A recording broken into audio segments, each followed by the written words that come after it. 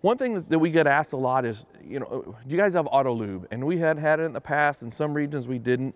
And some of the contractors and companies and dealers themselves would prefer a different brand. And so what we did is we worked with 3 or 4 different auto lube manufacturers, and we've made this autolube-ready, meaning we're not putting the lines on it, we're not putting the buckets on it, but we have added all the weld gussets, and I'll show you in a few other spots where we've made it autolube-ready, where they can run their lines all the way up to all the hinge points or anywhere that the grease line would be needed.